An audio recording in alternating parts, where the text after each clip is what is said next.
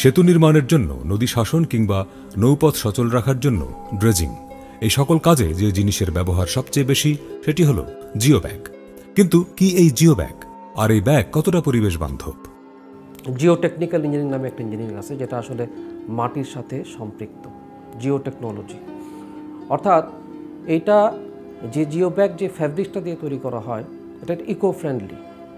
এই ফ্যাব্রিক্সটা আপনার যে ম্যাটেরিয়াল দিয়ে তৈরি করা হয় সেটাকে বলে হচ্ছে আপনার রেজিন। রেজিন বেসিক্যালি পেট্রোকেমিক্যাল একটা ম্যাটেরিয়াল। এই পেট্রোকেমিক্যাল ম্যাটেরিয়াল এটা এটা দুটো উপকার। একটা হচ্ছে যে এটার পোরোসিটি এমনভাবে মেনটেন করা হয় যে অনেক ফাইনার ম্যাটেরিয়াল, অনেক ক্ষুদ্র ক্ষুদ্র ছোট ছোট বালিকণা এটাতে পাস হতে পারবে না।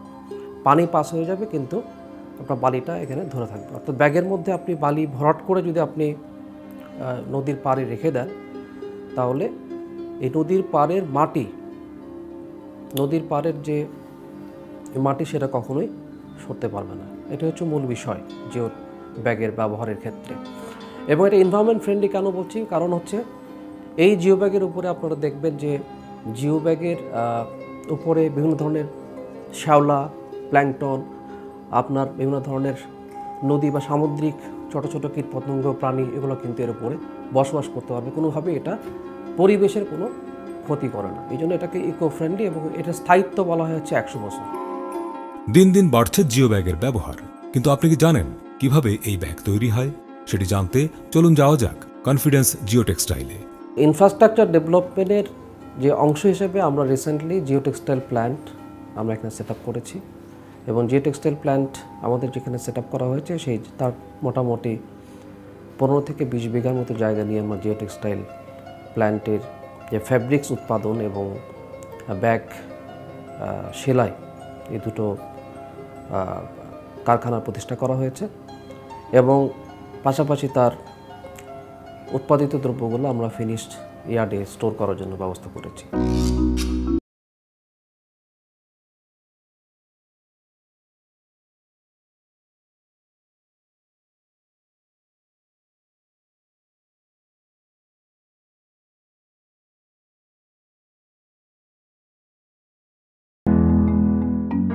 বিশ্ববাজার থেকে পেট্রোকেমিক্যালের একটি প্রোডাক্ট পলিপ্রোপাইলিন 3% ইউভি স্টাবলাইজড এটি সংগ্রহ করতে হয়। সাধারণত middle east, Europe, north America এবং কোরিয়া থেকে র মেটেরিয়াল সংগ্রহ করা হয়। তো 3% ইউভি স্টাবলাইজড পলিপ্রোপাইলিন আমদানি করার পরে এটা যথাযথ প্রক্রিয়ার মাধ্যমে গুদামজাত করা হয়। এই গুদামজাত পলিপ্রোপাইলিন প্রথমে ইনবাউন্ড র মেটেরিয়ালসের যে টেস্ট ক্রাইটেরিয়া, সেই হিসাবে সবগুলি প্যারামিটার টেস্ট করতে হয়। যেমন এর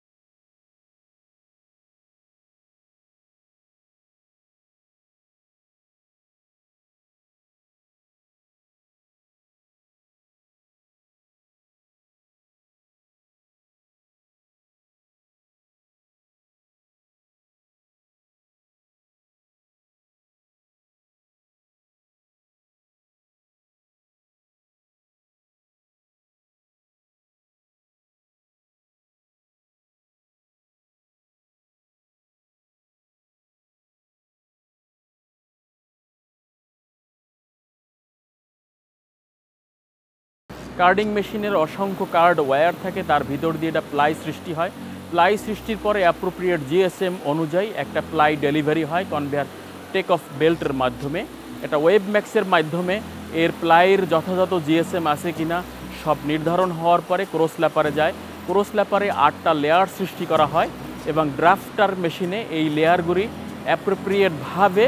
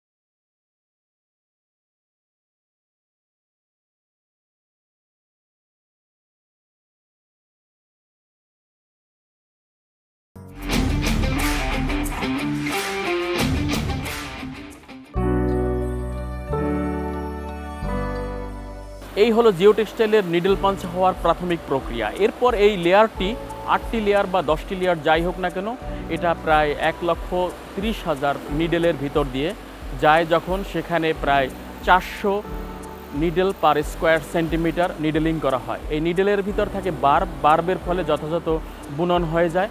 ফার্স্ট স্টেজে আপার ডিরেকশন দিয়ে নিডেল করা হয় এবং সেকেন্ড স্টেশনে ডাউন ডিরেকশন দিয়ে নিডেলিং করা হয়।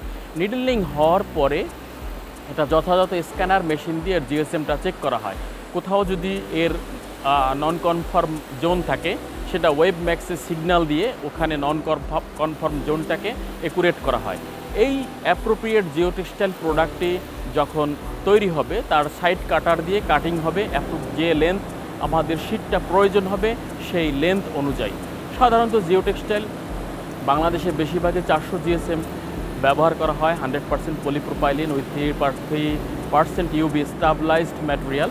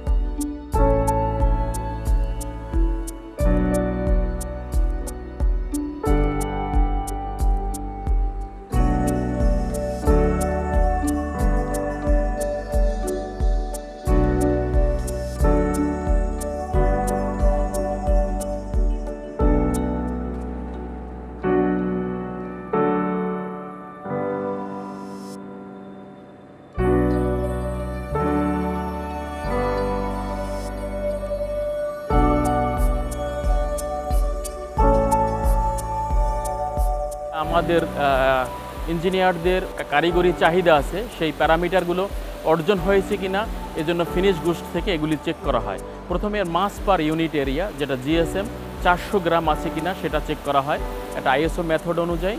তারপর এর স্ট্যান্ডার্ড ডেভিয়েশন বের করা হয়, এটা অবশ্যই 3%-এর নিচে রাখতে হয়। কনফিডেন্স ইনফ্রাস্ট্রাকচার লিমিটেড এরা বাংলাদেশে অত্যন্ত মানসম্পন্ন জিও টেক্সটাইল উৎপাদন করে, এদের স্ট্যান্ডার্ড ডেভিয়েশন 0.5%-এর নিচে থাকে। এই জিও টেক্সটাইলটা ল্যাবে এর টেনসাইল স্ট্রেংথ পরিমাপ করা হয়।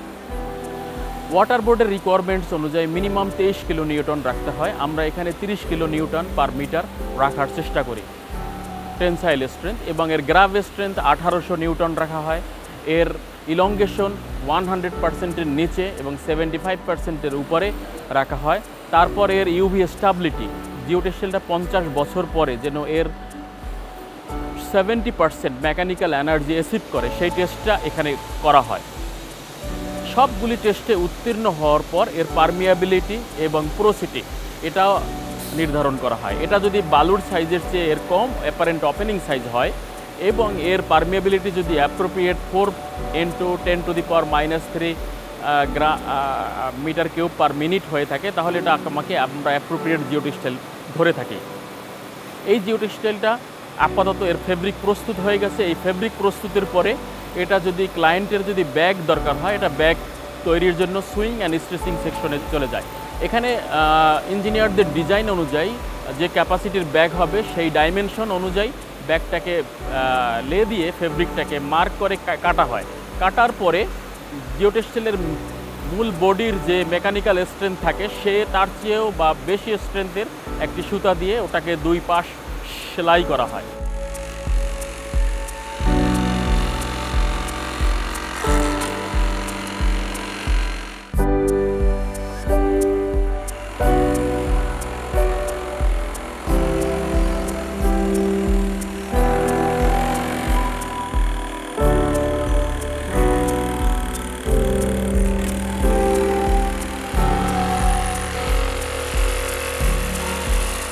সেলাই করার পর ব্যাগটি কাউন্ট করা হয় এবং অ্যাপ্রোপ্রিয়েট ডাইমেনশন আছে কিনা এবং যে ক্যাপাসিটির স্যান্ড ধরার কথা সেটা ধরা হয় কিনা, সেটা ধারণ করতে পারে কিনা, এই পরীক্ষার পরে এটা পারফেক্টলি বান্ডিল করা হয়। বান্ডিল করার পরে ক্লায়েন্টকে ডেলিভারি দেওয়া হয়।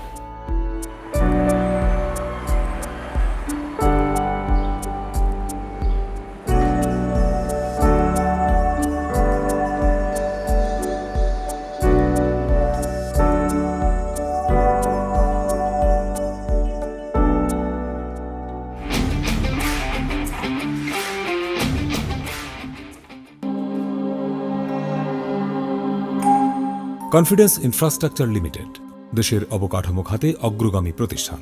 টাওয়ার, ট্রান্সফরমার, পোল কিংবা প্রি ইঞ্জিনিয়ারিং বিল্ডিংয়ের মতো বিশ্বমানের পণ্য তৈরি করে থাকে। আমরা জানার চেষ্টা করেছি কেন তারা এই ধরনের একটি কারখানা স্থাপনে আগ্রহী হলো। আমাদের যেহেতু একটা নদীমাতৃক দেশ, এখানে নদীর নেভিগেবিলিটি বাড়ানোর জন্য ড্রেজিং অপরিহার্য, এবং ড্রেজিং করতে গিয়ে আমরা দেখেছি যে ড্রেজিংয়ের পাশাপাশি যে নদীর বাঁধ সংরক্ষণের একটা বিষয় চলে আসে। নদীর বাঁধ সংরক্ষণ করতে গিয়ে আমাদের নিজেদেরকেও অন্য অন্য জায়গা থেকে ব্যাগ ক্রয় করতে হয়, জিও ব্যাগ ক্রয় করতে হয়। এবং আমরা দেখলাম যে জিও ব্যাগের একটা বাজারে একটা ঘাটতি রয়ে গেছে। যখন আমাদের জিও ব্যাগের প্রয়োজন তখন সময় মতো বা চাহিদা মতো আমরা জিও ব্যাগ পাচ্ছিলাম না।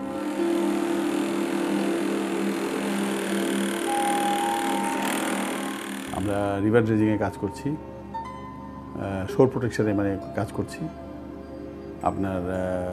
তো এগুলো করতে গিয়ে আমরা দেখলাম যে বাংলাদেশে জিও ব্যাগের বেশ চাহিদা আছে, এবং এগুলা যারা কন্ট্রাক্টর যারা কাজ করেন এই শোর প্রোটেকশনের, আপনার রিভার ব্যাঙ্ক প্রোটেকশনের, তারা এইটার সব মানে উন্নত মানের জিও ব্যাগের অভাবে কাজের তারা অনেক বিঘ্ন ঘটে।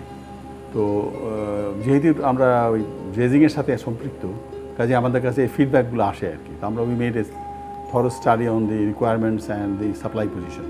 তাতে আমরা দেখলাম 2-1টা কোম্পানি ছাড়া এখানে যেসব আরও কোম্পানি যারা আছে তাদের প্রোডাক্ট গুণগত মান is not up to the mark. আমরা এটার মধ্যে একটা শূন্যতা পেয়ে এলাম। সেই পরিপ্রেক্ষিতেই আমরা প্রথম জিও ব্যাগ করার জন্য সিদ্ধান্ত নেই। কারখানা ঘুরে আমরা দেখেছি নতুন এই জিও টেক্সটাইলের সব যন্ত্রপাতি আধুনিক এবং ইউরোপিয়ান। কেন ইউরোপিয়ান মেশিন? কি বলছেন কনফিডেন্স গ্রুপের chairman? Confidence group as a matter of fact যে জিনিসই তৈরি করে সেটা আন্তর্জাতিক মানের প্রোডাক্ট তৈরি করে, এনিথিং দ্যাট উই ডু। সেই পরিপ্রেক্ষিতে আমরা অনেক স্টাডি করি, অনেক ইউরোপে অনেক সার্চ করি, কোরিয়াতে আমরা সার্চ করেছি, আমরা চায়নাতে যাই নেই বলতে গেলে, কোরিয়ার সাথে সার্চ দেখলাম এবং ইউরোপে সবগুলো ফ্রান্সে দেখেছি, আরও জার্মানদের মধ্যে দেখলাম, ইটালিতে দেখলাম। তো এগুলো দেখে আমাদের কাছে, আমরা যাদের কাছে কিনেছি ওতেফার থেকে আমরা কিনলাম। তো এদের প্রোডাক্ট আমাদের এবং এদের সাপ্লাই রেকর্ড আমরা চেক করলাম, চেক করে বুঝতে পারলাম যে very good manufacture of machineries. এই মেশিনগুলো যেগুলো আমরা নিয়েছি সেগুলো কোরিয়ান মেশিনের তুলনায় ধরেন ডবলের চেয়ে বেশি প্রোডাক্ট। একটা মেশিনের production capacity is more then double. Man power আমার অর্ধেক লেগেছে, তারপরে ইলেকট্রিক্যাল কনজামশন আমার maybe not half but 60%।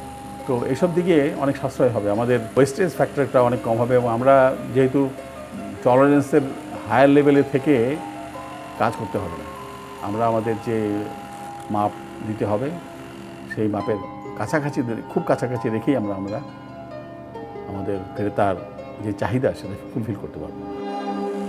Geo bag বাংলাদেশের জন্য নতুন ধরনের পণ্য, কিন্তু আগামী দিনগুলোয় এর সম্ভাবনা কতটুকু? নদীর ডেপথ বাড়াতে হবে, at the same time protect the banks. তো ব্যাঙ্ক প্রোটেকশন করতে গেলে আমাদের তো কংক্রিট দিয়ে করা সম্ভব না, হয়তো ডেভেলপ কান্ট্রিতে করে আর কি, আপনার নদীর পাড়গুলো একদম বেঁধে দেয়। তো আর আমাদের তো সবাই পলিমাটির দেশ, এখানে তো আর আপনার ওটাও করা সম্ভব না। আমাদের আস্তে আস্তে করে নদীগুলোকে সচল রাখতে হবে। আপনি riverine transportation compare to other road and everything is cheapest, সবচেয়ে সস্তা। তো নদীর যদি নব্যতা ঠিক রাখা যায়, আপনি তাহলে 12 মাসই যদি করতে পারেন, সেটা একটা বিরাট চ্যালেঞ্জ এবং এখানে জিও ব্যাগ অবশ্যই একটা ভূমিকা রাখতে পারবে। সো কাজে এটার ব্যবহার উত্তর বাড়বে, বাংলাদেশের চাহিদা আছে এবং চাহিদা কমার কোনো সম্ভাবনা নাই। It is going to go as we improve hour economy, will have to spend more for river protection. তো সেই জন্যই আপনার রিভার প্রোটেকশনের খুব দরকার এবং প্রোটেকশন করতে গেলেই আপনার জিও ব্যাগের প্রয়োজন। নদীর উপর দিয়ে কোনো ব্রিজ করতে গেলে নদী শাসন করা ইজ এ মাস্ট, বিকজ আপনি একটা নির্দিষ্ট স্থান দিয়ে ব্রিজটা করেছেন, ওটা যদি ভেঙে যায় আশেপাশ দিয়ে, নদী দেখা গেলো এমনভাবে গেল যদি আপনার ওই ব্রিজটাকেই মানে কাভার করে ফেল, তাহলে তো ব্রিজের কোনো মূল্য নেই। So you have to control that. So আমাদের ব্রিজগুলোকে রক্ষা, অনেক ব্রিজ হচ্ছে আপনি খেয়াল করছেন বাংলাদেশে, এবং এই ব্রিজগুলোকে রক্ষা করতে হলে আপনার এই জিও ব্যাগের প্রয়োজন। It's a continuous process. দেশের অবকাঠামো উন্নয়নের সাথে পাল্লা দিয়ে বেড়ে চলেছে জিও ব্যাগের ব্যবহার। নদী শাসন, নদীর তীর সংরক্ষণ, সড়ক কিংবা রেলপথ নির্মাণ, সব ক্ষেত্রেই প্রয়োজন জিও ব্যাগের। সেদিন হয়তো দূরে নয় যেদিন দেশের চাহিদা পূরণ করে বিশ্ববাজারেও ছড়িয়ে পড়বে বাংলাদেশের জিও টেক্সটাইল।